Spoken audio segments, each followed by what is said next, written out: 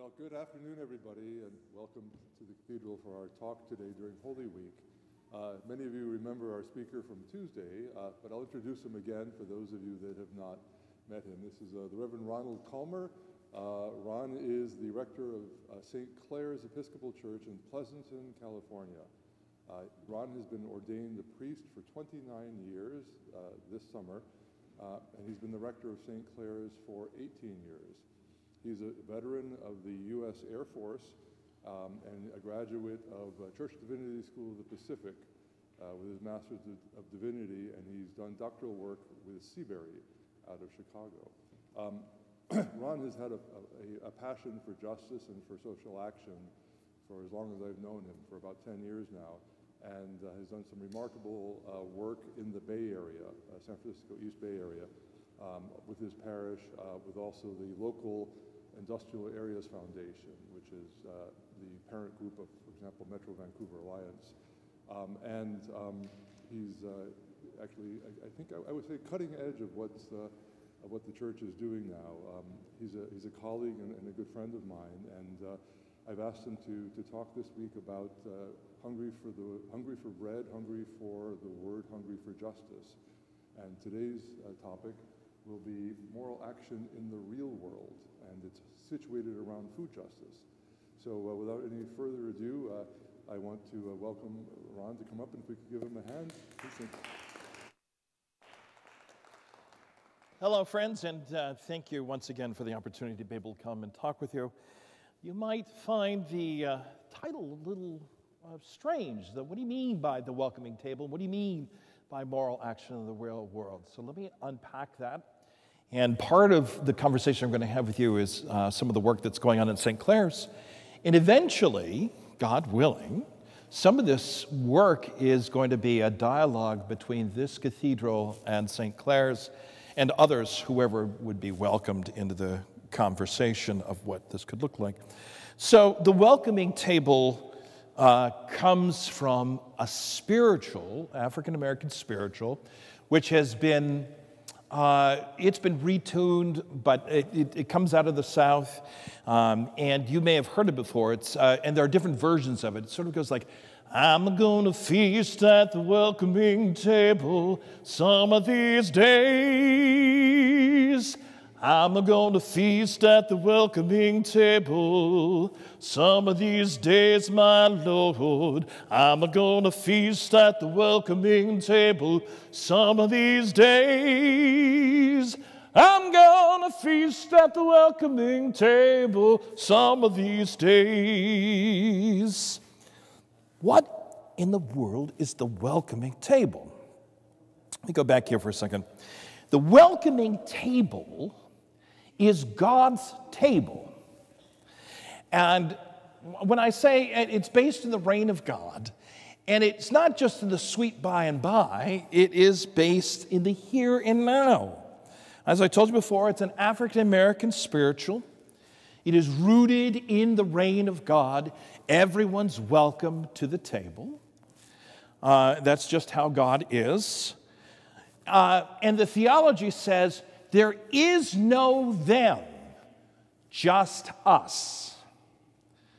So that the work, yesterday I talked about this shift from the dialectical to the systemic.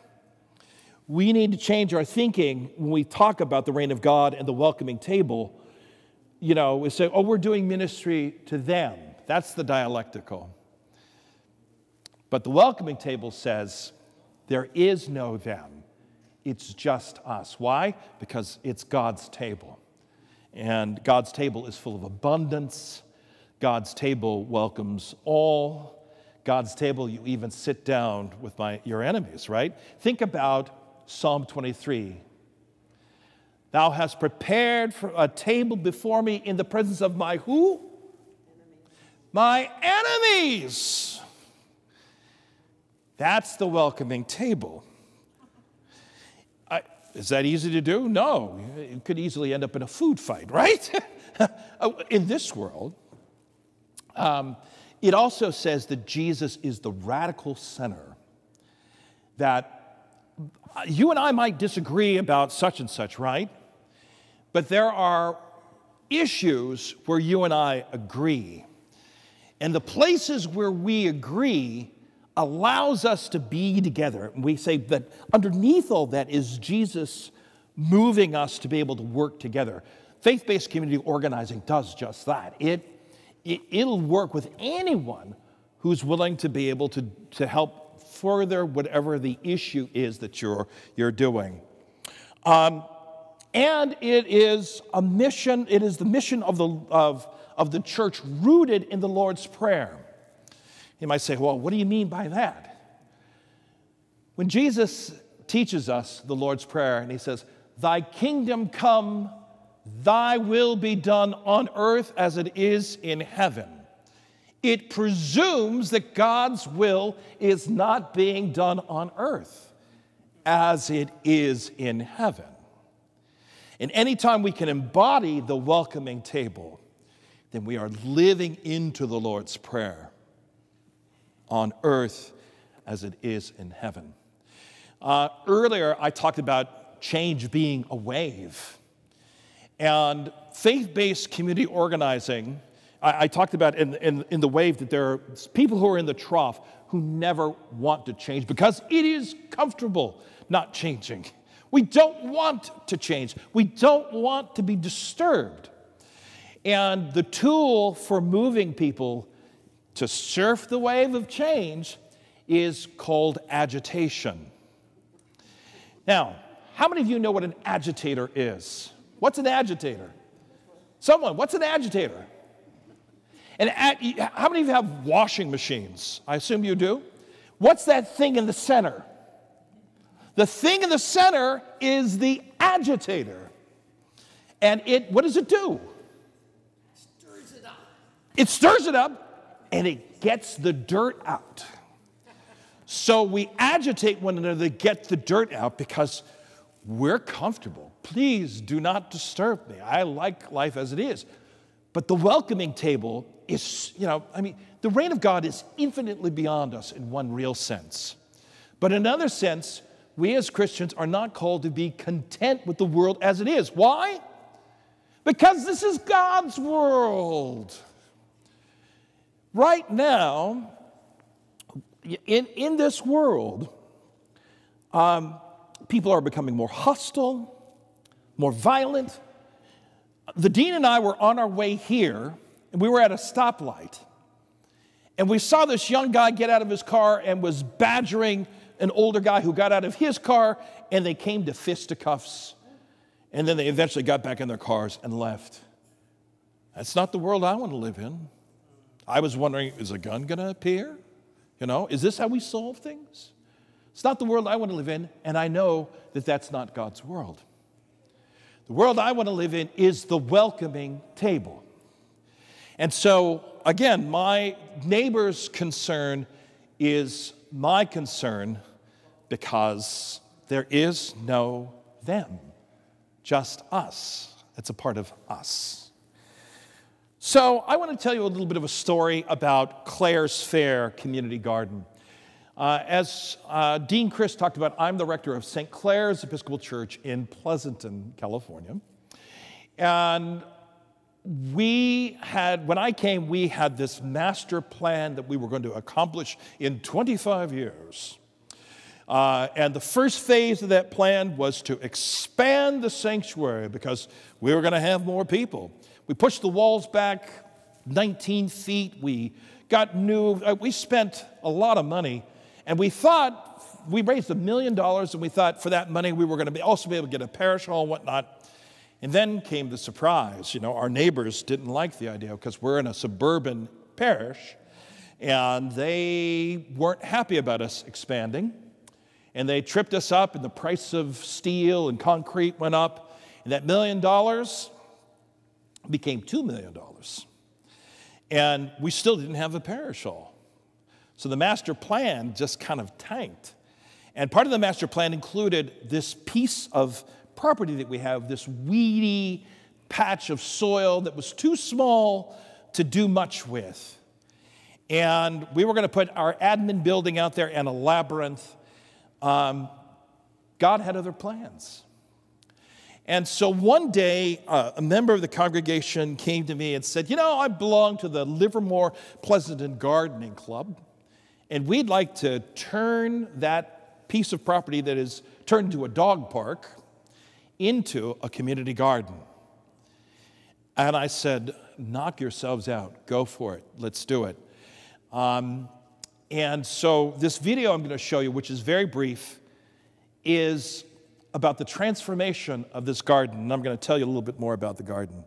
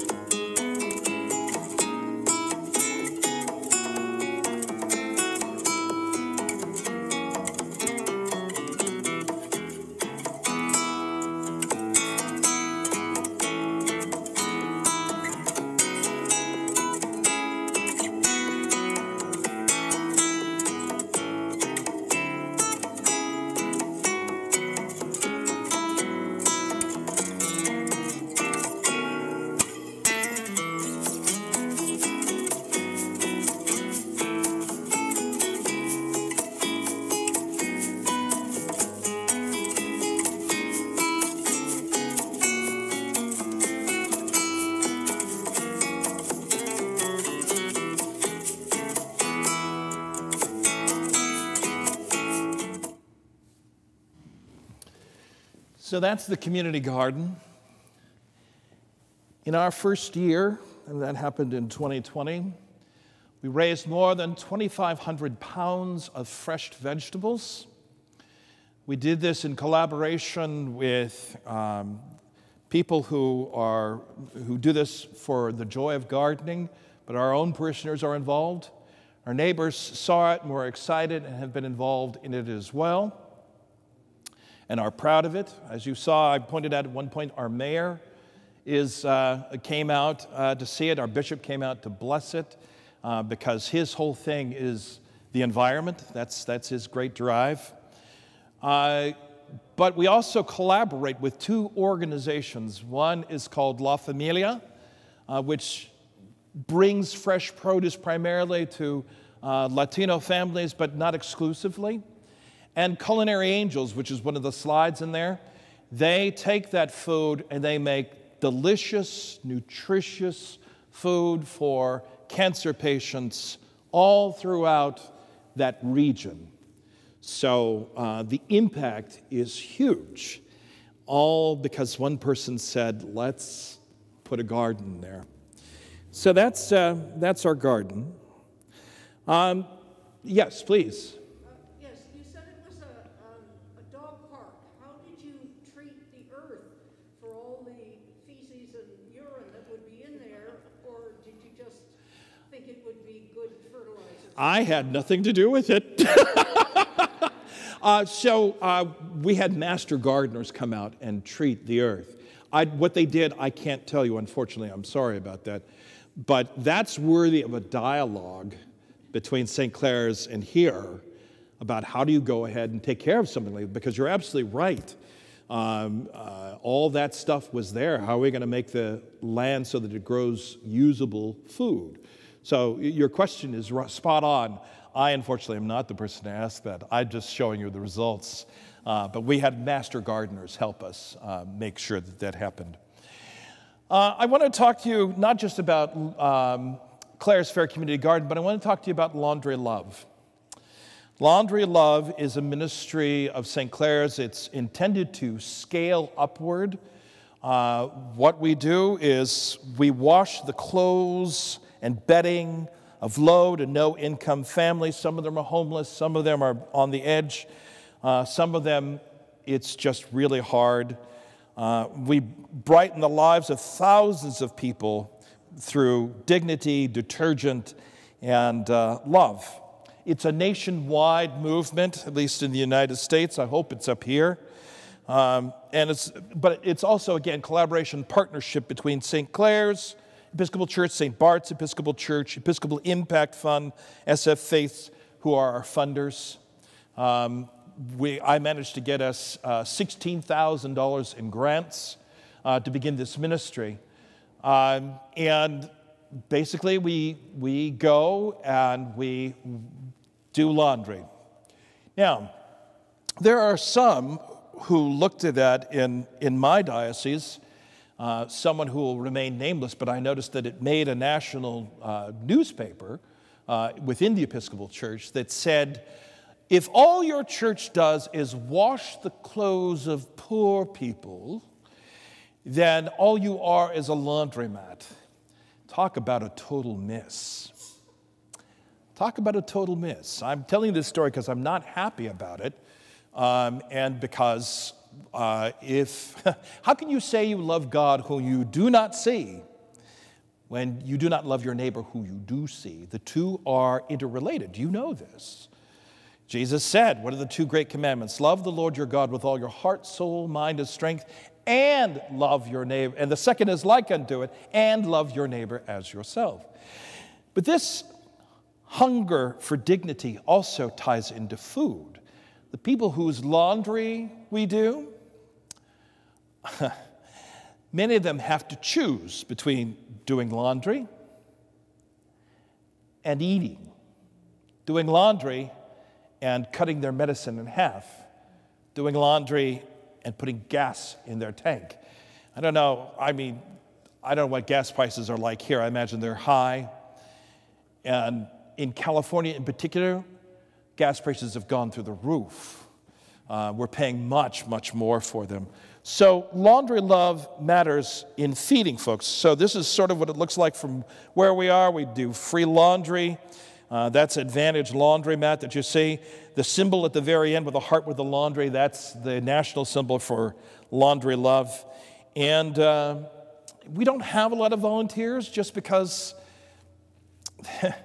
there are a lot of folks that don't want to go this far. They're happy to write a check, but they don't want to engage. So we have to agitate our folk. We also invite other congregations. This is an Episcopal thing. This is a neighbor thing. Back to that, just us, not them. So we're working on expanding that. But our intention is that we scale this up. We intend to have worship as a part of this. We want immunizations, haircuts, all kinds of things. Because the reign of God is also about setting people free. You know you're in the reign of God because you see the fruits of what comes from it. You know, people not only have clean clothes, people are able to make decisions that affect their lives. People are able to get the things that they need. Those are signs of the reign of God. But here's another one. Hunger for connection. St. Clare's, this doesn't tell you all the story, but St. Clare's spent a lot of money, approximately almost $50,000 in putting together our tech. We have essentially, I like to say we have a laboratory to be able to do all sorts of creative things because it's more than just a television studio. We broadcast on multiple platforms at the same time. But this was designed for a hybrid experience, sort of like what we're doing right now. But even more than that, it was designed for collaboration. And the fact that this came out of pandemic. And so this is going to allow us to think more creatively. In the last talk, I talked about primary and secondary imagination. And so part of the imagination was, what if we could live beyond the boundaries in which we have right now? We have people who join us online, not just from Pleasanton, but throughout the United States and England and India. And so one of the places I think that we find ourselves in this age is that people hunger to connect.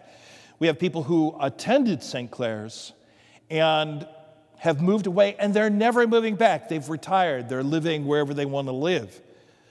But they still hunger for connection. So they join us online. They make their pledge online. And so part of our work is to also incorporate those folks. What does it mean to be church in a broader scale? What does it mean to incorporate these folks into the leadership of the church, even though they don't live anywhere nearby? What would it mean to be in relationship with the church or churches, not just across town or in our diocese, but on different parts of the world? How could we do God's work together in more creative and unique ways? And so this helps open the door for just that. Dean Pappas and I are in conversations about what that might look like even here. The other thing is that some of the programs that are coming out of that tech are unique. So I'm going to show you a little video. For Lent, first of all, St. Clare's has a church, a preschool. And the preschool is called St. Clare's Christian Preschool. And we have the chaplain of that is right from here. In fact, if someone could help steer me as to where to get ketchup chips, I would be a hero in bringing those back unsmashed. Thank you. I said, what are ketchup chips? She said, well, you know how you have jalapeno chips in this region? I said, here, it's about ketchup chips. I said, I'll take your word for it. Anyways, Miss Tracy does chapel time with the children, and we decided that for Lent, we would put together a series of 6 videos that included music and art and story time. They're about 15 minutes long, and it's called Miss Tracy's Chapel Time. What would it mean to share programming, not just through the cathedral, but, wherever, in doing something like this? Anyways, this is the opening of Miss Tracy's Chapel Time, so that you get a sense of what it's like. Oh, well, that's not what I wanted to have happen. Let's try this again.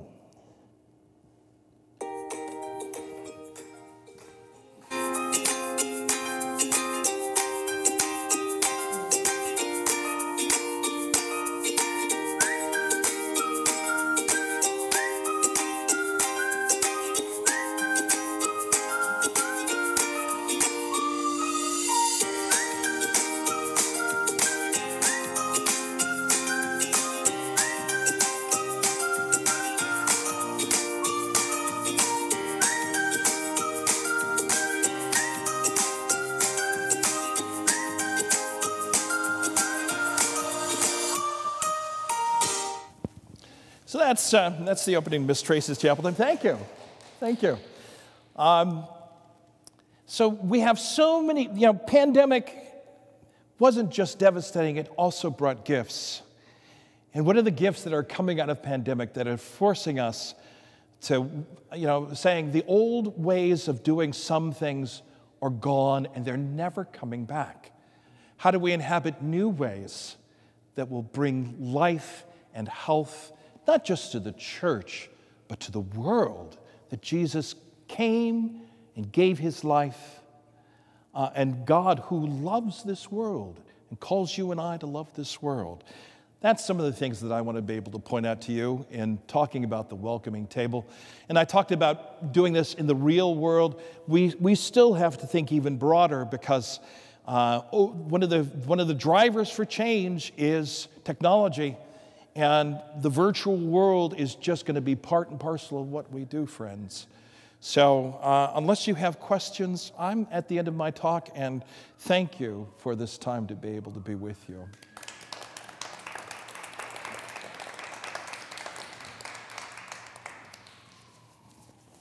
there any questions? Before I go walking away. Yes, sir. Size of the parish? Oh, we're small. Pandemic did a number on us. It's kind of hard to tell.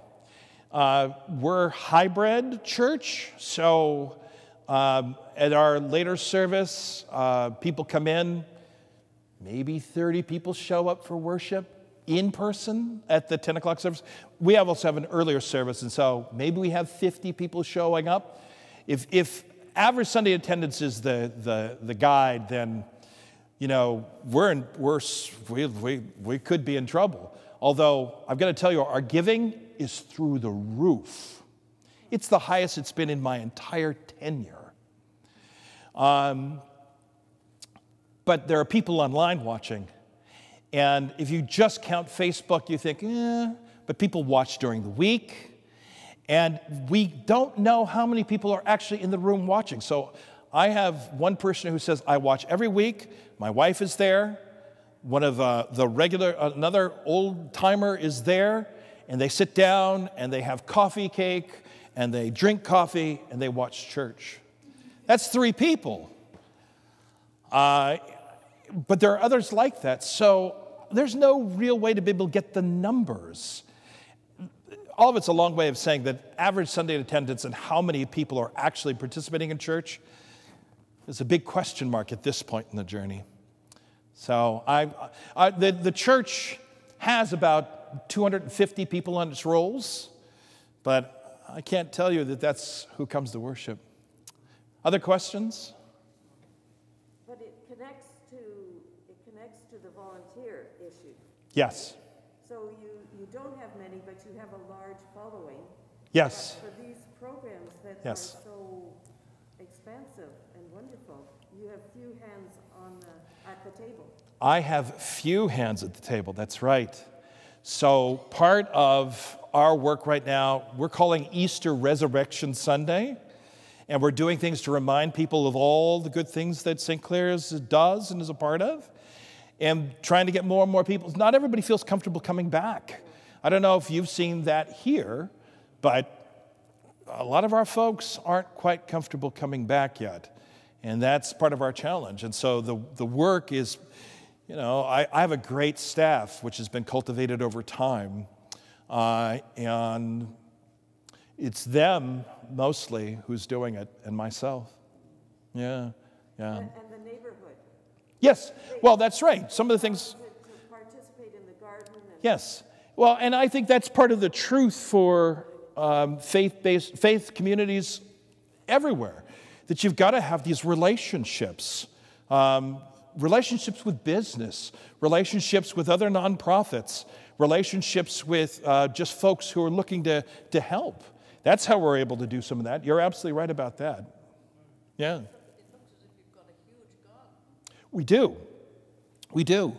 The Livermore Pleasanaton Gardening Club is really made up of only 4 people. But there are members of the congregation who participate, and as I told you, neighbors come and participate. And I think that's a good thing, because now we've got a relationship with the neighborhood that we didn't have before. Like I said, they saw our property and said, dog park. Now it's a source of pride for them. So, yeah. So ministry in a different sense, really. Well, that's right. It's a different way of being, but the signs of the Spirit are there. So, sorry, way in the back there. Hi, Tracy.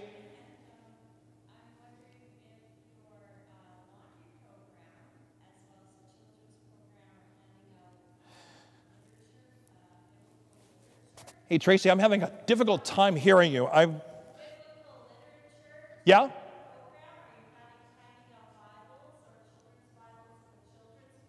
Uh-huh. So you're wondering about Bible programs or children's literature?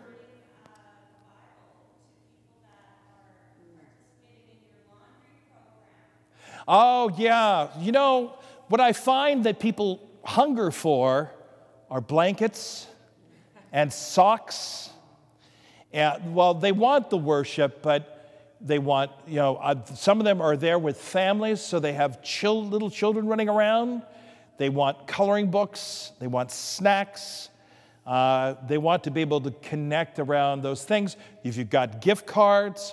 Now, you're right being able to have those other things, which is why we want to do the worship service in the midst of it, because we do this because of our love of Jesus.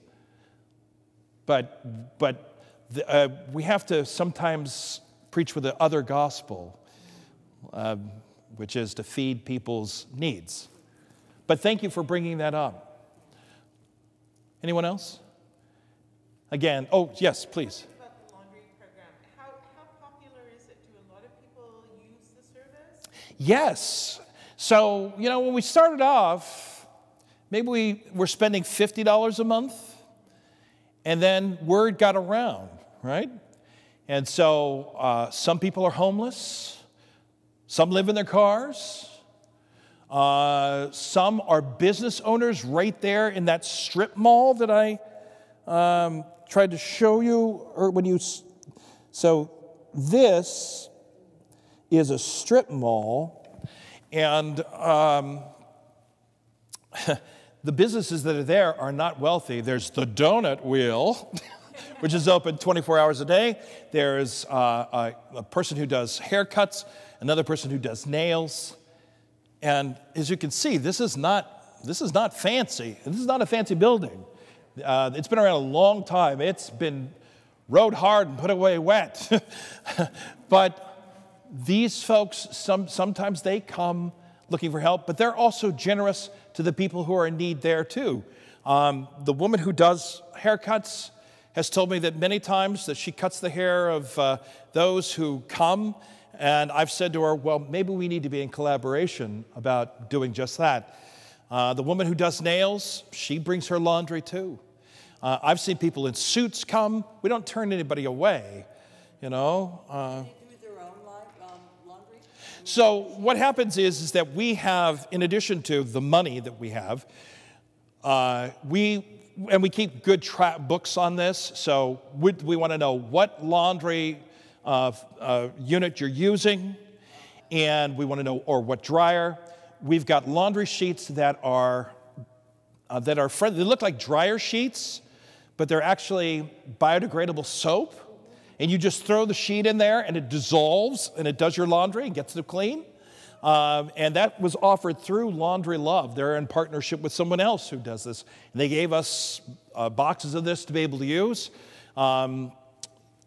And it also helps from doing damage to the machines. If you put too much soap in, you know, some folks have no common sense on how much soap to put in, and they think more is better. More is not better. You damage your clothes, and you can damage the machine. But with one of those sheets, it's easy. But we also will, if they want, we'll go up and we'll put the coins in. We get to engage them. We engage their children. Like I said, we had those items for the children. This is a national movement, and I hope it's up here. And if it's not, I would strongly suggest you reach out to Laundry Love and find out more about who they are, because they're trying to awaken all kinds of folks to do just this. Faith, love, and detergent. All right, thank you again. Appreciate the time. And one of the things that this new digital reality offers us now is we can continue this relationship, and we can actually engage with St. Clare's if we decide to, whether to dialogue, to learn from each other, to support each other. And that's one of the things we're going to keep talking about, is how now, using the tools that we've been given during the pandemic, can we make connections with geographic areas that are beyond this lower mainland. And the last thing now is, since we said hungry for food, you are all welcome to take a Maundy to-go meal. Vienne has prepared extra for all of us. If you want to wander around outside and we can get into line, there's a meal waiting for us. And thank you for being here today. And come tonight. Well, we have the lamentation for those who've died due to overdoses coming up at 1 here, but this evening we have our Maundy Thursday service at 7:30, and Ron will be our preacher tonight, Bishop John, our celebrant. So thank you again, everyone. Okay.